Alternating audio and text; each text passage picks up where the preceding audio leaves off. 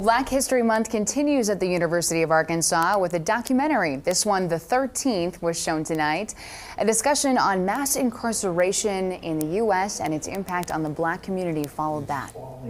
13th is a Netflix original documentary from Ava DuVernay. And so, you know, she's a Black filmmaker. We want to celebrate her and her work. The film compares slavery to modern mass incarceration in the U.S., drawing its title from the 13th Amendment to the U.S. Constitution.